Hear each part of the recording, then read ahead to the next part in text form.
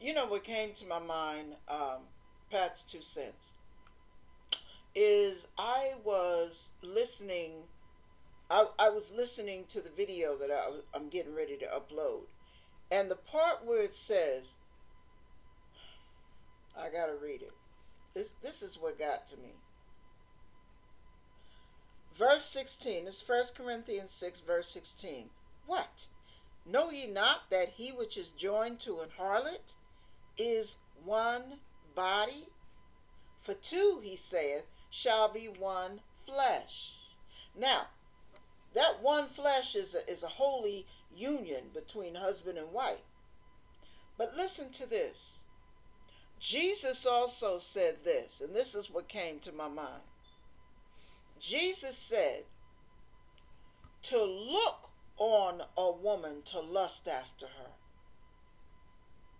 is adultery. Just to look at it, to lust, to long for that. That's not your wife. Is adultery. So when you're sitting at the computer, or you've got a magazine in your hand and you're flipping pages, and you're looking with one hand while you're playing with the other, I'm not going to just explain what I just said. You got what I'm talking about. You are committing adultery. Even though there's not another woman in the room, you're committing adultery. And listen to this.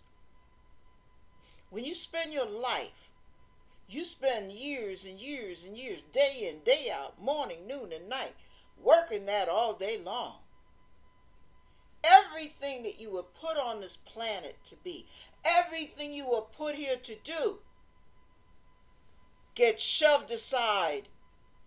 Basically, it becomes null and void because you are so busy in la la land that you're no earthly good for anybody. You're counterproductive, you're non-productive, you're in limbo, you're paralyzed, you are wasting yourself away. And you are shooting. I mean, your whole goal in life is to go from one nut to the next nut to the next nut. Oh, but let me get this nut. And oh, let me see if I can get nut. Oh, let me see how good I can. Oh. And that's all you are. I won't say what I was thinking. I'll be nice.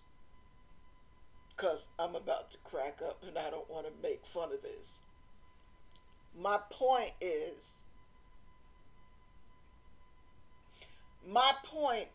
I'm really trying to maintain my cool right now because I have a very crazy sense of humor. Listen, my point is, it's not funny, so I don't want to make fun of it. You end up losing. You lose family. You lose out on time with your children. You miss out on your jobs. You know why? Because you get so caught up in what you're doing. You end up being late for work. You miss appointments. It's like a person getting strung out on drugs. Huh? Oh, yeah, I was supposed to do that. But I gotta get, wait. I gotta get this nut. Gotta get this nut. Just give me a minute. Gotta get this nut. And hours have gone, days, years have gone by, and you're chasing these little stupid momentary split-second pleasures while you're losing out on all the pleasure God has for your life. You're losing out on fulfillment. You're losing out on the meaning of living.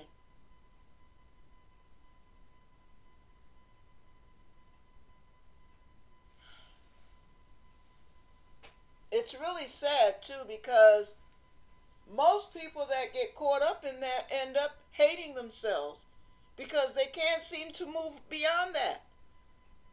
They get ready to move and open the door and then something pulls at their senses and they're like, gotta have it again. You lose out. The main one that loses is you.